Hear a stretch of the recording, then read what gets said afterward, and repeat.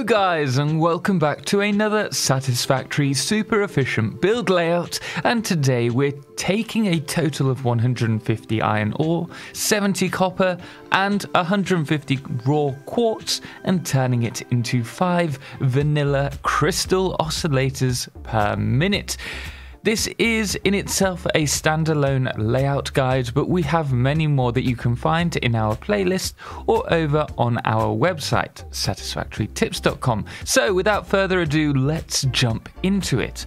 Now for this build, we will need, along with the 150 iron ore, 70 copper ore and 150 raw quartz, 8 smelters, 23 constructors, 3 assemblers and 5 manufacturers, as well as up to 444 megawatts. And we should also note that this will be on a 12 wide by 13 deep grid. In this build, we have coloured some of the foundations to resemble item inputs. The 4th column is pink for raw quartz, the 5th column deep orange for iron ore, and the 11th column pale green for copper. And we will also be using the manifold technique for this build, which will mean that this needs to be fully saturated to run at 100% efficiency. First, we need to turn our raw quartz into quartz crystal using constructors. In order to get the placement, we shall place 4 constructors flowing to the left of the grid from the first row of the 3rd column up to the 4th row. These will all be set to quartz crystal, and on the input side of these constructors place down splitters, and on the opposite side place mergers. Then connect these up with conveyors. Note that the mergers are placed against the far end of the 2nd column. That's the side against the left of the grid. And the input belts for this will need to be Mark III or greater, and the output belts a Mark II belt or greater. Finally, the merging line should be facing the top of the grid, however, we'll place the line later on. Now, with the quartz out of the way, we shall now place our smelter line. Place a smelter in the center of each foundation from the 5th column through to the 12th column. These should be spanning the 1st and 2nd row. The first 5 will be set to iron ingots and the last 3 will be set to copper. Note that the copper smelters should all be set to 78% clock speed. We will now place a manifold line coming in from the 5th column, feeding iron ore to the 5 smelters.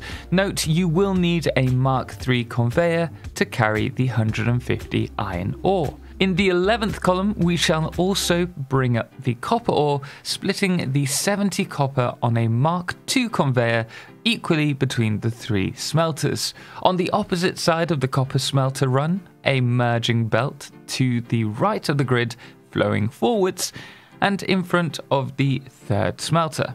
Then, in front of the iron smelters, we will mirror this, flowing a merging line to the left of the grid, with the last merger in front of the 1st iron smelter flowing to the top of the grid.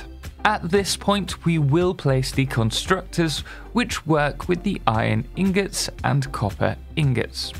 First, place another 4 constructors in the same line as the quartz crystal constructor line.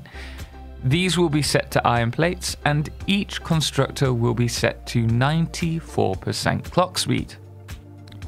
We will also place a manifold of splitters in front of the constructors. I've placed these splitters so that they're against the right-hand side of the 4th column, and on the opposite side, place a merging line flowing to the top of the grid with the merger's inputs against the constructor's outputs. This will give us enough room to run the quartz crystal line against the far side of the mergers. Next, we shall place a single splitter flowing forwards directly adjacent to the merger flowing forwards in the 5th column.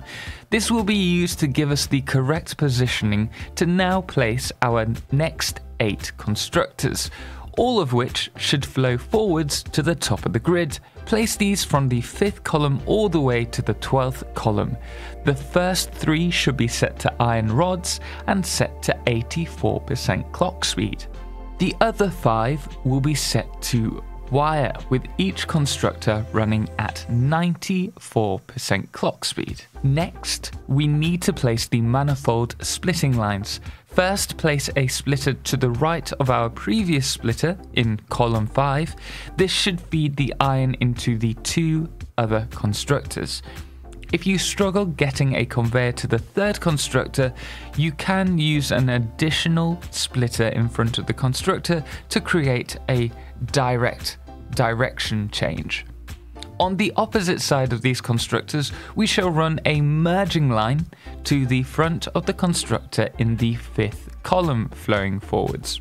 Returning to the splitter in the 5th column, we shall now run a Mark II belt from the left output all the way up to the manifold line that you placed for the iron plates above the raw quartz.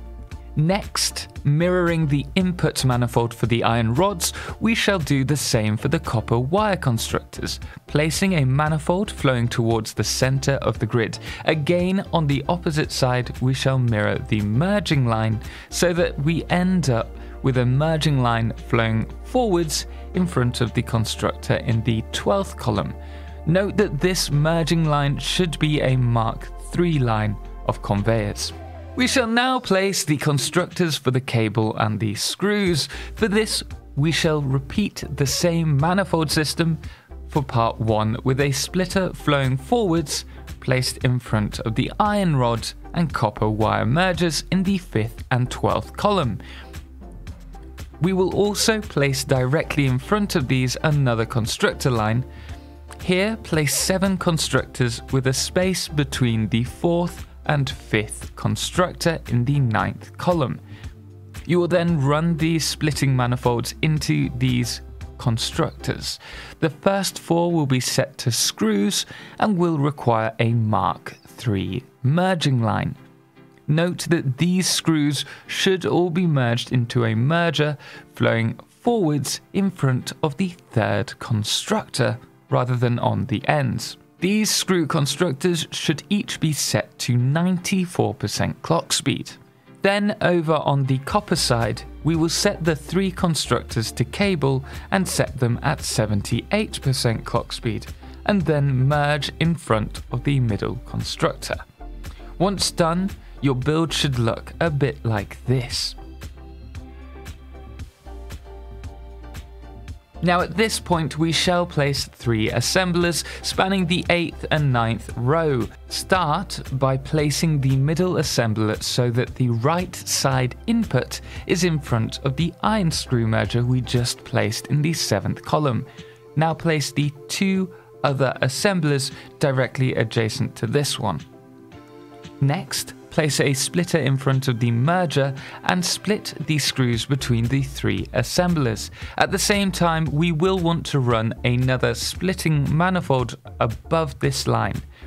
This manifold line should be stacked 3 splitters high so that we can connect a conveyor elevator directly between the assembler inputs and the manifold line.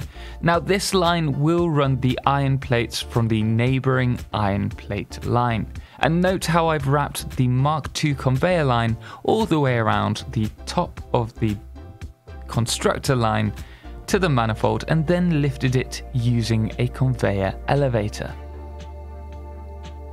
On the opposite side of the assemblers, run a merging line in front of the 3rd assembler flowing forwards. These 3 assemblers should be set to reinforce the iron plates and set at 84% clock speed. We are now ready to place the manufacturers. Now this is going to be a tight squeeze, so first place the 4th manufacturer so that its furthest left input is located parallel to the assembler's merger. The top side of the manufacturer should have just enough room to place a merger. The merger unfortunately will need to clip slightly to fit in the grid, so if you do worry about space or clipping, then just add an extra foundation along the top row and have a little more space between the mergers. Once placed, place 3 more manufacturers to the left directly adjacent to one another and 1 manufacturer to its right. We now need to run 3 manifold lines into the inputs. First, place a splitter in front of the assembler's merger and run a manifold for the reinforced iron plates along the bottom line. Use whichever inputs you prefer. Once done, we shall run a second manifold line stacked twice high above the first manifold using conveyor elevators like we did before in the assembler section to feed the manufacturers. This line should be input by the cable we've merged in the 11th column.